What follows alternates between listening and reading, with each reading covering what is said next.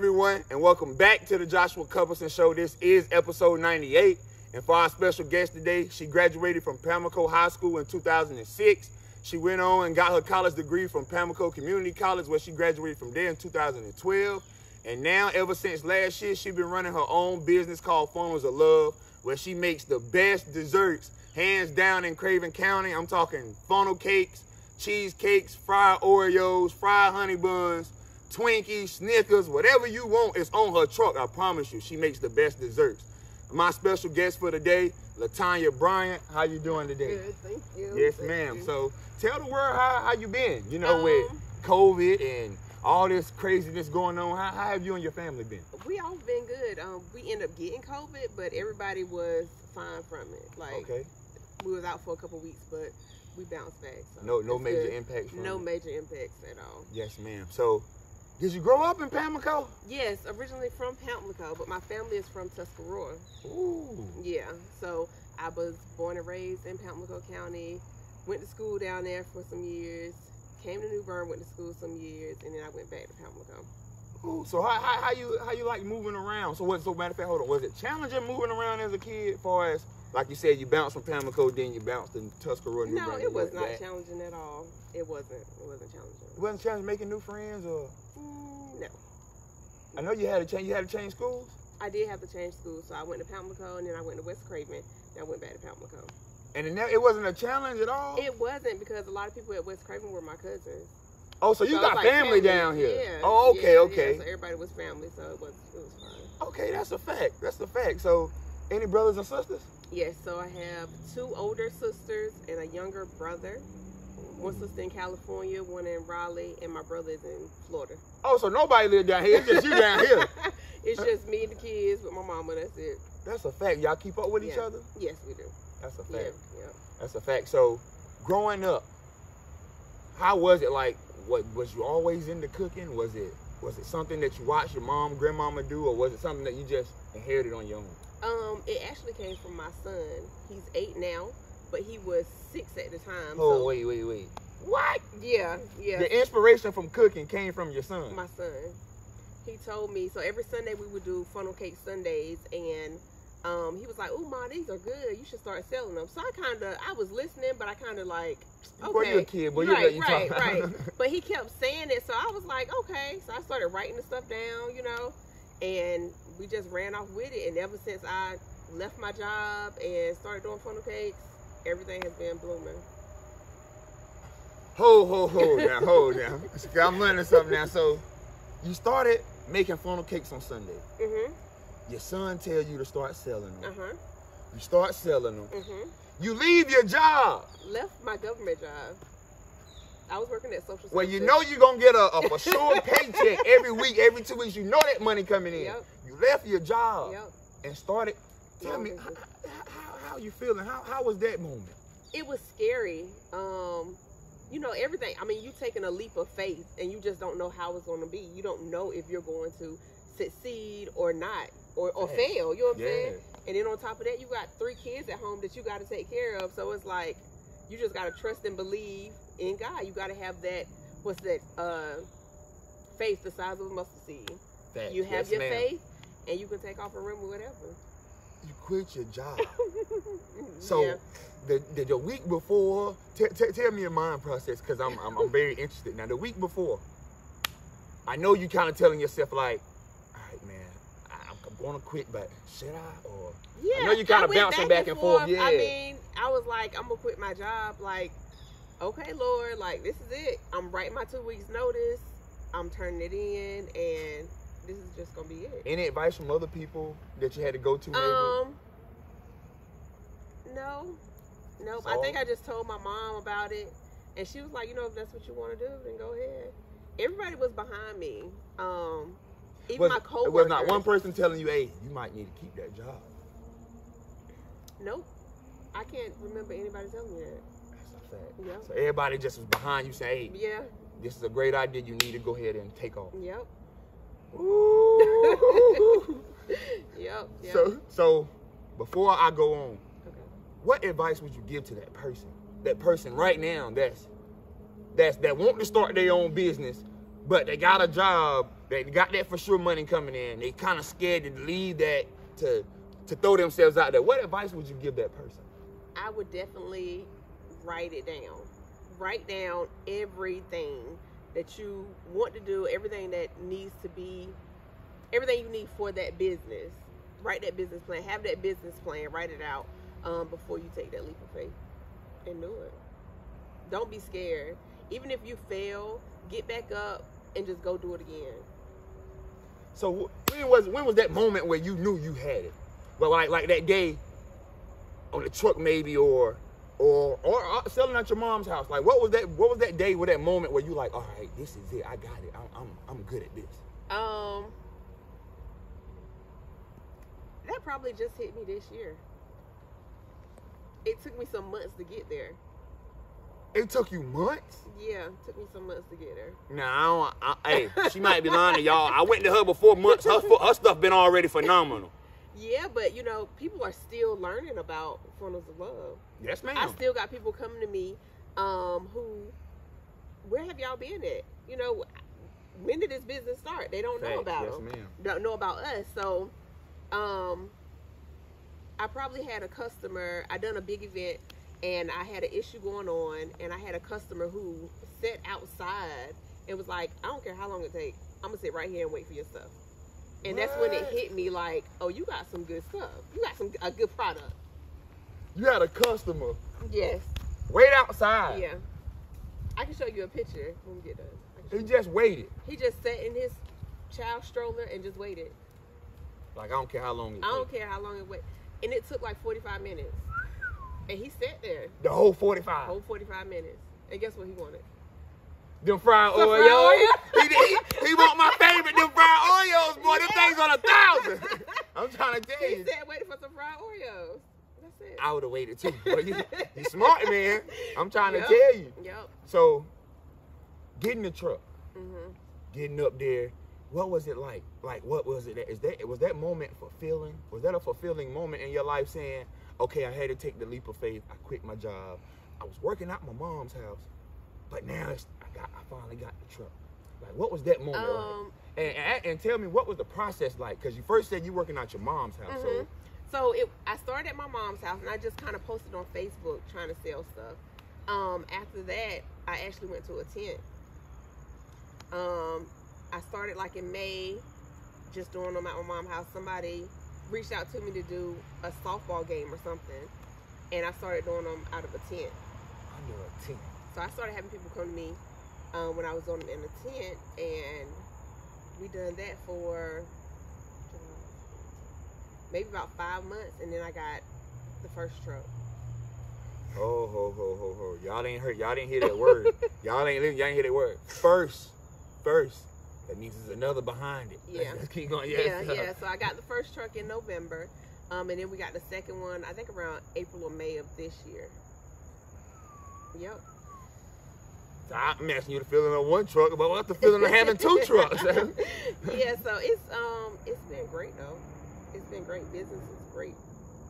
We're like double booked on the weekends, booked almost every day during the week. So, that's what I'm talking about. Yeah, it's a blessing. It's a blessing. Right. I'm not gonna lie, it's a blessing. Daggone right. So having 2 trucks, talk about running a staff. I know you phenomenal woman, but you can't run it all by yourself. No, you can't. Yeah, you got 2 trucks. Business is booming. 2 trucks. Talk to me about your staff, your help. How do you bring your team together? It's mostly family. My daughter, who's 16, and my mom run one truck, and then me and my best friend Myron run my other truck. Then I have another 2 people that also work on us. Myron, the candy apple man, right? Hey, I gotta get you up here, man. Just let you know you came out. Your candy apples are banging too, man. Yes, sir. So that's your staff? Yeah, that's it. All family. All family. Yeah. So you ain't never have to sit down with yourself or some of your family members and be like, hey, we might need some more help. We might need to hire this or that, or we haven't gotten to that point. We're gonna get there. We're gonna get there because I definitely need the help. Daggone right. Business booming, 2 trucks, man. I know. Yeah. Hopefully next year we'll have another one. Yep.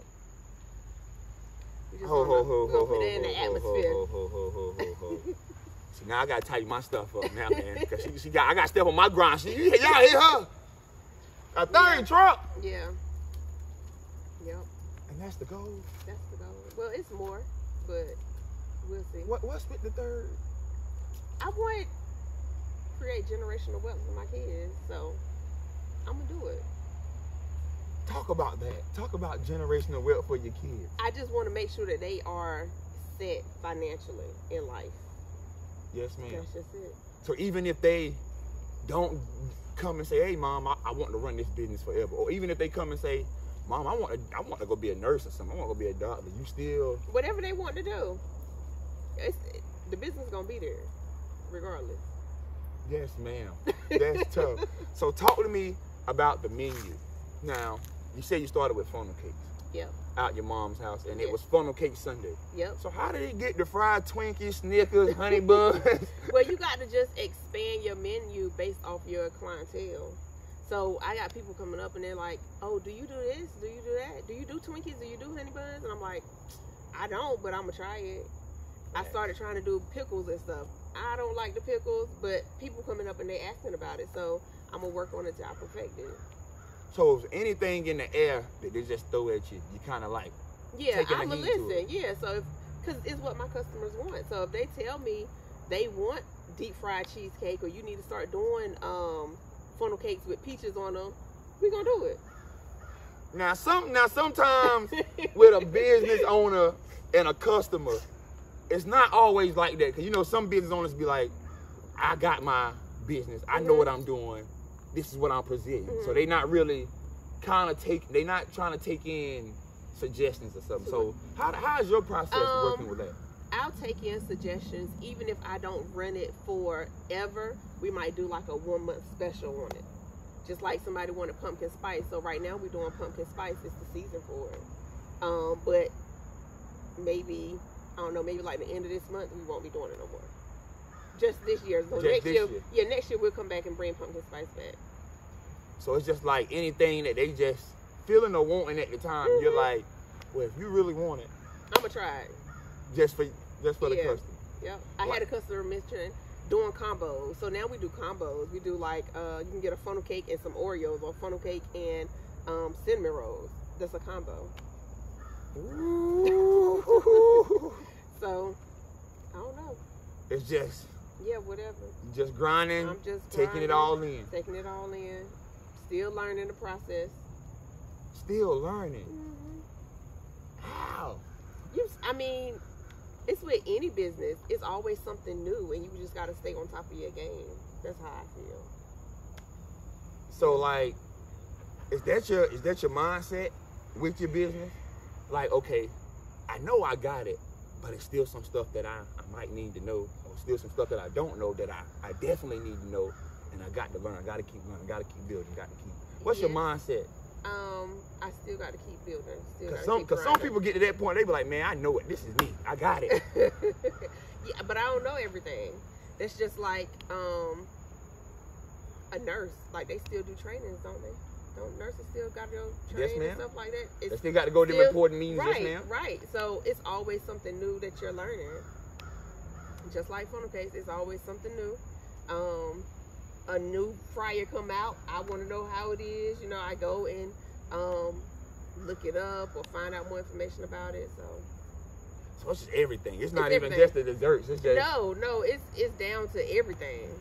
The products, the mix, the drizzles, the toppings, everything. Everything gotta be on. Grease, yes. Sugar.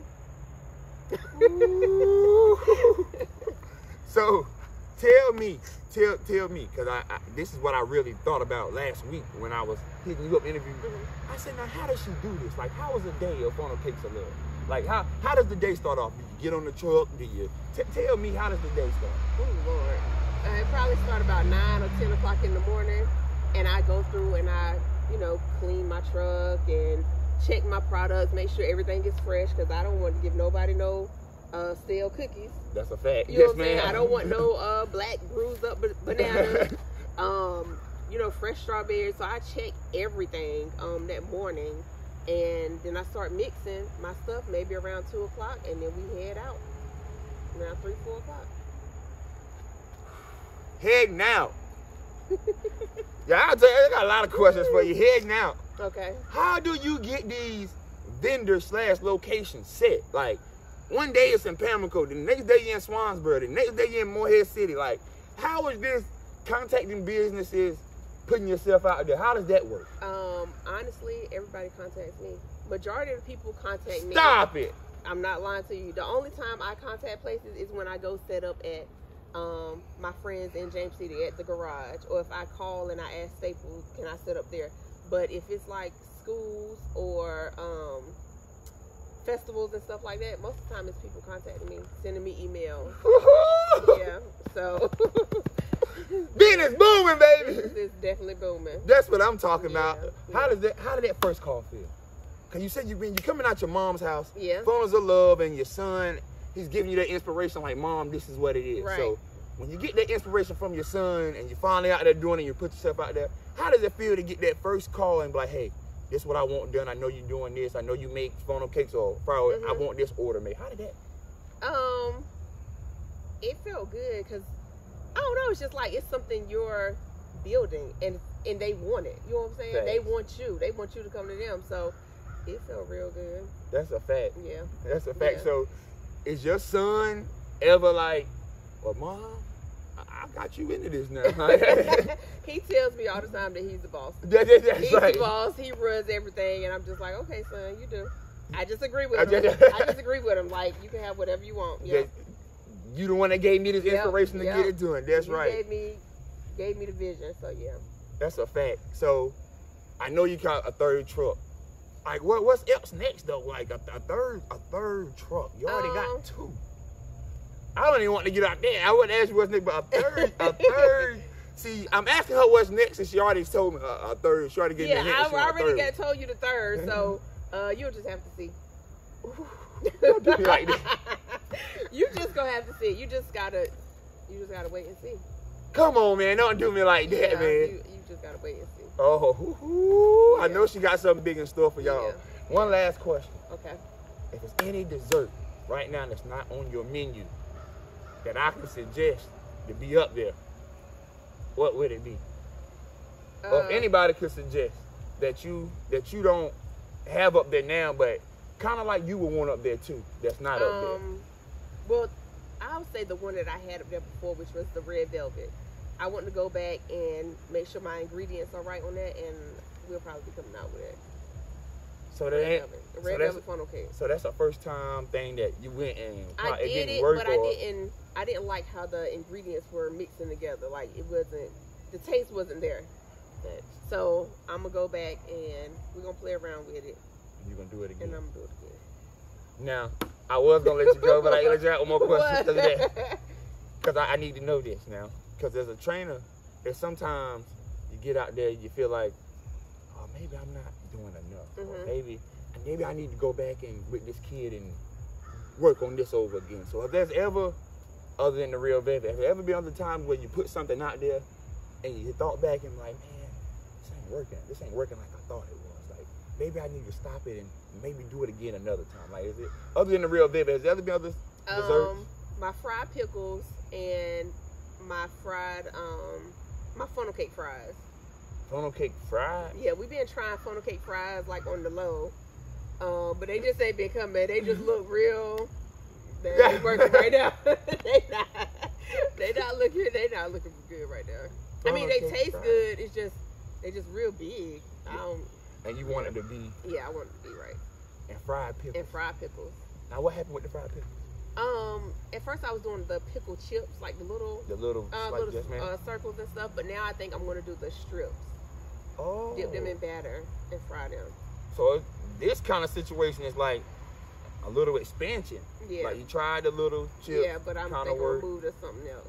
Okay. Yeah. Daggone right. And tell the people where they can locate you at, where they can reach you, the number. Woo! Everything. Yes, ma'am. Y'all better hit up. And the best desserts in Craven County.